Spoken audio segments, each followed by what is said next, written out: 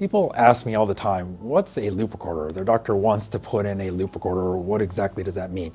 So a loop recorder is a tiny little device that's actually implanted underneath your skin that can monitor your heart rhythm over a longer period of time. But it's not the same thing as, say, a pacemaker or a defibrillator. It has no wires. It's a tiny little device about the size of your pinky that has no wires, that just goes underneath your skin and can monitor your heart rhythm. Now, why would you need a loop recorder? Why would anybody be talking about putting in a loop recorder? Well, a loop recorder is just a monitoring device.